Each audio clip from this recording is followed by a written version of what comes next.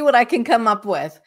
One big no-no, and I see this in like Facebook groups where someone says, oh, I've had a guest and they've broken this picture, this bowl, this antique, this heirloom. It's like, what? Why do you have those in your property?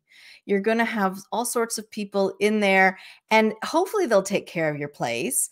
But if there's something that you cannot replace or has sentimental value, get it out of your house, get it out of your property. Okay. If there's pictures on the wall of you and your family, take them down. I don't want to feel, and the guests don't want to feel like they're in someone else's home. They want to feel like they're in their own home for their stay. So those are a couple of big ones. You know, depersonalize, I guess, is a way of saying it, and get rid of those things that you cannot replace. Another thing, one thing to do is go and stay there yourself as a guest, and maybe have somebody else come and test drive it in another weekend or something like that. And try to think of it, if you're brand new, you don't know where, you know, the washing up liquid, or the, you know, like the hand cream is, or where the rest of the toilet paper is. You don't know where it is. So try to live like a guest so you can see what is needed. And don't skimp.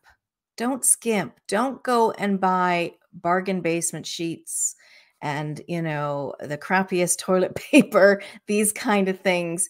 Think about your guests when they're there and what kind of experience you want them to have. We want to think of them at their lifetime value, rather than they're just coming for 1 or 2 nights or even a week. We want them to come back and again, and we want them to give good reviews and tell their friends, because that is part of our marketing as well, is telling others to come and stay. So it's looking at the guest experience and what they want and what they will need while they're there, so that they can spend the time, instead of going to the local store to stock up on toilet paper when they've only been there 20 minutes. They can spend the time with their family, friends, and enjoying your property in the area. I love it. That is great advice. For our listeners that don't have a short-term rental yet, but they've been thinking about it, but they didn't really, know where to start. On average,